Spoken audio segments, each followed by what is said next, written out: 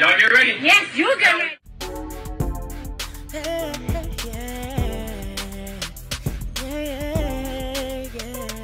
If you want the latest news in the streets, join us and tune in for the tea. Breaking news with integrity. So tell your friends and your family. It's the Lovelyti TV show, bringing you good tea and good vibes. It's the Lovelyti TV show. Be sure to share, like, and subscribe. Hey everyone, I hope you guys are doing good today. Welcome back to my channel. So today I have another mysterious story for you guys surrounding more drama in the digital money world. And this time it's involving Cash App and the tragic death of Bob Lee. If you haven't yet, please make sure you're subscribed. Hit that subscribe button down below so that way you never miss an update. So anyhow, let's go ahead and dive into this story. So let me give you a little bit of a background on who Bob Lee was. Bob Lee is a regular guy. He was known for his love of technology, and he was also an early adapter in many apps that we use today. But one of the most popular apps that we all have used and have access to is Cash App. It's a mobile payment service that allows you to send and receive money instantly without any bank involvement, okay? So tragically, Bob Lee passed away under some very mysterious circumstances yesterday. And while the exact details surrounding his death still remain unclear, this story has sparked a lot of questions and conspiracy theories. So I want you guys to go ahead and watch this news clip, and I'm gonna come back with the rest of my commentary. The deadly stabbing of a leader in the tech world. Even Elon Musk takes aim at San Francisco's safety. But tonight we dig through the data. How does the narrative stack up to the numbers? Good evening, I'm Amma Dates. And I'm Dan Ashley. Thank you for joining us. Now 48 hours after the deadly stabbing of well-known Silicon Valley executive Bob Lee, and the search is on for who might be responsible. Lee had been working for a cryptocurrency company called MobileCoin, but those who knew him say his innovations in tech won't be forgotten. ABC 7 News reporter J.R. Stone is tracking new details tonight and hearing from those who knew him well. He's in the newsroom. J.R.? Dan, Amma, so many of those I spoke with said the sad part of this is not just what Bob Lee had done and the family he left behind, but the innovative things he was still working on, the things that would have helped people going forward. A candle lit in memory of 43-year-old Bob Lee, a tech executive and father of two girls who was killed in a San Francisco stabbing. I'm just, overwhelmed. His dedication to his kids was first and foremost. It's just almost numbing. I think everybody close to Bob is just in shock because there was no one who I don't think didn't love Bob. Doug Dalton had dinner with Lee last Saturday, saying Lee had relocated to Miami, but was back in town involved in a business summit with the company he worked for called MobileCoin. Dalton says Lee's spirits were high. He literally did not seem to have a care in the world. He was very excited about kind of where things were going with MobileCoin. He was very excited to be back in the Bay for a bit. Then, days later, at 2:35 a.m. Tuesday, police say Lee dialed 911, telling dispatch he had been stabbed, but not giving them a location. SF Standard reporter Jonah Owen Lamb watched the surveillance video and described seeing what appeared to be Lee struggling in the Rincon Hill neighborhood. And then at Harrison, he seems to lift his shirt up as he approaches a car that is stopped on the corner with its flashers on. The car then drives away. He falls to the ground.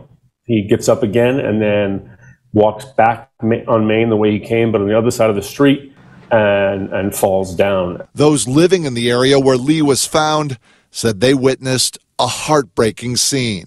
It looked vicious. I took her out at 11 o'clock yesterday morning, and I saw the blood smeared on right around here on the building. Dalton still saddened and confused, not knowing what happened. Even if somebody were trying to rob him or something of that nature, Bob is one of those people who he would not have tried to fight them or anything of that like that. He values his children too much, and so I couldn't imagine anything like that. Sources told our ABC 7 News I-team that a kitchen knife with a 4-inch blade was found in a Caltrans parking lot across the street. Was that the weapon used here? That is unknown right now. J.R. Stone, ABC 7 News. All right, so you guys just saw that video. Now, one of the most intriguing aspects of this story is a possible connection to Bob Lee's death and him being the inventor of Cash App. Now, some people have speculated that his involvement with Cash App made him a target by criminals or hackers, while other people are suggesting government involvement, okay? Some users on social media are even saying that he was filing a lawsuit against the federal government due to them ushering in FedNow and getting rid of all other payment methods. Now, I have searched for this lawsuit, and I personally haven't found anything concrete yet on this theory, but that is what folks are saying on the internet. Authorities are still currently investigating Bob Lee's death and trying to uncover the truth behind the mysterious circumstances. As of now, there's no link that his death was because he was the Cash App owner. However, it is a reminder of all these potential risks with being an owner or an inventor of these digital payment platforms. So while I'm talking about Bob Lee, I want to also do a quick deep dive into the dark side of crypto. Now, you guys remember we talked about this a few months ago on the podcast, me and Lady J, about all the mysterious deaths concerning the crypto kings. Everything from missing millions to mysterious death. It has caused a lot of conspiracies on the internet. So I want to break this down really quick. So one of the stories that went viral back in 2018 was the story of Gerald Cotton, and he's the founder of the Canadian cryptocurrency exchange called Quidera CX. And in 2018, Cotton unexpectedly died while on a trip in India. Now, this is the twist. He was the only person who knew the private keys to access the company's funds, and the company was worth over $190 million. Many conspiracy theories have arisen that possibly Cotton faked his own death and basically ran off with the money, and now he's living in some private island, honey, maybe in Cuba with Tupac. But that's been the conspiracy surrounding Gerald, because nobody till this day has been able to access that $190 million. Either I know a guy who screwed up and lost $250 million, or I know a guy who pulled off one of the greatest crimes in history. Next, we have the case of Pavel Leonard, and he was a prominent blockchain expert who was kidnapped in the Ukraine, honey, in 2017. He was released a few days later, and it's believed that a $1 million ransom was paid in Bitcoin. The details surrounding his kidnapping have remained unclear, and the case is still unsolved, okay? And then we also have another crypto king. His name was Matthew Mellon. He was a billionaire banking heir who invested heavily in cryptocurrency. Now, Mellon also died in 2018 in a Mexican rehab facility, with his cause of death being alleged drug overdose. And a lot of people are saying, well, if he's in rehab, how did he have access to drugs to overdose? That doesn't make sense. Now, another thing that's really crazy about Matthew's story is that his family is unable to access his crypto fortune, and his fortune was estimated at $500 million. He had his keys hidden as well. So this is the second crypto king to have these private keys that nobody else can access. But a lot of people feel like, you know, the governments were able to crack it and access it and potentially take the money. So now the latest crypto king who ended up dying, now he died in 2022, and it was his death that made us do the podcast. So if you guys remember, his name was Nikolai Mushigan, and he was 29 years old, and he died on October 28th of 2022. Now, what was so crazy about his death is that he died hours after tweeting that he feared that the CIA and Mossad were coming after him. So let me go ahead and read to you guys this tweet that he posted. He says, CIA and Mossad and the pedo elites are running some kind of sex trafficking, entrapment, blackmail ring out of Puerto Rico and the Caribbean islands. They're going to frame me with a laptop planted by my ex-girlfriend who was a spy. They will torture me to death. So he posted that at 4:57 a.m. on October 28th, 2022. And literally a few hours later, he was dead. He was found in the water by a surfer in Puerto Rico. And the only thing on him was his wallet. He was fully clothed. They found him the next day on October 29th, and he had a wallet in his pocket. So a lot of people, you know, there was a lot of conspiracies behind his death. Now, what's insane is that on top of these few that I've mentioned, there were even more crypto kings that also passed away in 2022. So everybody has been side-eyeing this community, and the danger is potentially associated to anybody working in the digital money space. Y'all go ahead and check this out. This Russian billionaire is one of 3 crypto bosses to have died in unexpected circumstances in recent weeks. There's been loads of speculation, but here are the facts. Vyacheslav Taran died after his helicopter crashed in good weather last week. It's reported that the helicopter was being flown by an experienced pilot that also died. But there's been speculation that another passenger was meant to board the plane but cancelled at the last minute. These details have not been confirmed. The authorities investigating say they don't know any more about the crash, but they aren't ruling out any third-party involvement. This follows from the death last week of this crypto businessman. A statement from his company said that he died unexpectedly in his sleep, and his death followed this crypto millionaire who was found washed up on a beach last month. Before he died, he made a load of posts saying that he was scared for his life, and that's fueled a lot more speculation. But his family don't think his death is suspicious. They said he had a history of mental health problems. Now, what's insane is that basically his death caused a lot of conspiracy theories, but he was a very troubled young millionaire and he had a history of mental health problems. Now, his family is saying that they don't believe that there is any foul play, but some of his associates have bought the idea that his death was very, very suspicious and that they believe that the family was paid off to say that they don't suspect any foul play. So we'll never really know what happened to Nikolai, but his death was definitely one of the weirdest. So now we fast forward to 2023. And as of April 5th, we have the death of Bob Lee. Now, what's crazy about the death of Bob Lee and so many crypto kings is that we can all now say goodbye to Zelle, PayPal, Venmo, and all payment processing apps on our phone.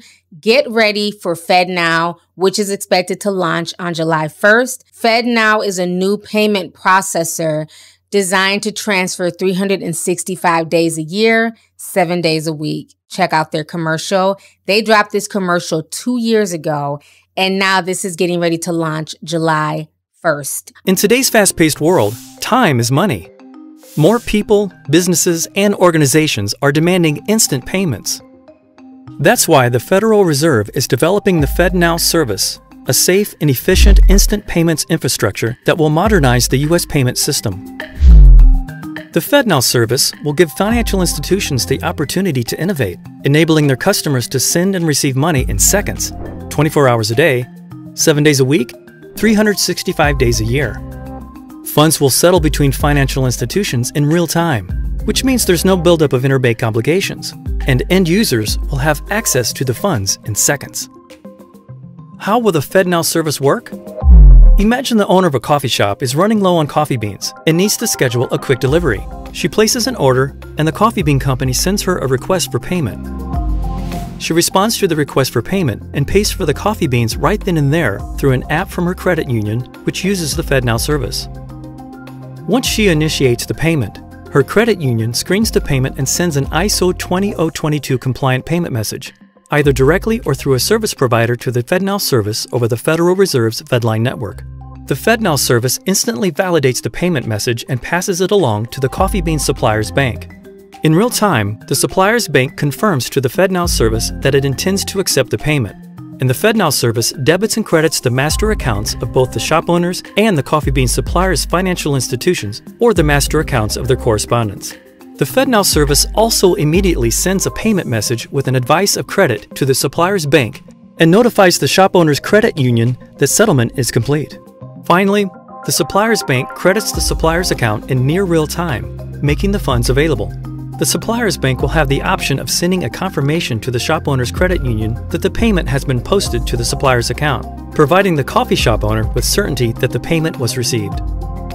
All right, so you guys just watched that commercial. And one of the things that FedNow is touting is faster transactions. They're saying that FedNow allows near instantaneous transactions, making it easier and more convenient for individuals and businesses to merge their finances. They're also saying that there's increased accessibility with 24/7 availability. FedNow ensures that you can now access funds and make transactions anywhere and anytime. They're also touting improved security. The Federal Reserve has implemented various security measures to protect against fraud and ensure the integrity of the payment system. The fourth benefit is enhanced competition. The introduction of FedNow has the potential to drive innovation in the payment industry, encouraging financial institutions to develop a new and improved service for their customers. Okay. So all of this sounds really great, but there's a catch. And that's what we need to understand, that there's always the fine print. While this is coming in the guise of quick and convenient service, there's also a downside. FedNow is now going to be the central hub in which all money transactions pass through. For example, if you make a purchase from Instacart, Amazon, or Walmart, that transaction will go from your bank through FedNow and then to the retailer. So this means that the federal government will have complete access to your bank account. And on top of that, the fine print reveals that FedNow is programmable. And to clarify, that means consider this scenario. During a pandemic, only essential workers are allowed to work. If you are not classified as an essential worker, your FedNow card can be disabled, preventing you from getting gas and using your card elsewhere. Now, if you guys remember, this happened to the truckers when the truckers were protesting in Canada. Justin Trudeau, he basically had all of the banks in Canada freeze their account. So that way they couldn't get any donations, they couldn't get money to pay for gas, and eventually they would have to leave the convoy because, you know, there was no way for them to access money in their bank account. So this has the potential to go down here at any point in time as well. Another example, let's say you want to buy ammunition for your gun, but your card gets declined at the store because the federal government doesn't want you to purchase ammo. With FedNow, the government will have the power to control and access your bank account, turning it on and off as they see fit. When you receive an update to your phone about FedNow, make sure to carefully read the details before accepting. It's going to be rolling out July 1st. All major banking systems will have this feature. This is essentially going to introduce us to the new central bank digital currencies, aka the CBDC, which I've been talking about for years. So definitely stay on top of all of this news that's breaking. Stay informed. We are living in some very, very interesting times. The dollar is dying. You have the BRIC nations falling back. They do not want to fool with the dollar. You have Saudi Arabia and Japan chiming in as well, backing up from the dollar. So it's a lot going on right now. And if you are not financially astute and don't know what's going on, I suggest you start reading and researching. We have meetings once a week on Zoom where we talk about all of this. So if you're new to the Discord, make sure you join our Zoom meetings. We have really good discussions. So on that note, let me know what you guys think about all of this craziness. Is there a curse on the crypto/digital currency kings, or is this just a series of unfortunate events? Let me know down in the comments below. Make sure you hit this video with a thumbs up and feel free to share it. And of course, make sure you still subscribe to the channel because YouTube loves to unsubscribe people, and hit that notification bell so that way you never miss any future videos. You guys enjoy the rest of your day. I'll talk to y'all later. Deuces. If you want the latest news in the streets, join us and tune in for the tea. Breaking news with integrity. So tell your friends and your family. It's the Lovelyti TV show, bringing you good tea and good vibes. It's the Lovelyti TV show. Be sure to share, like, and subscribe.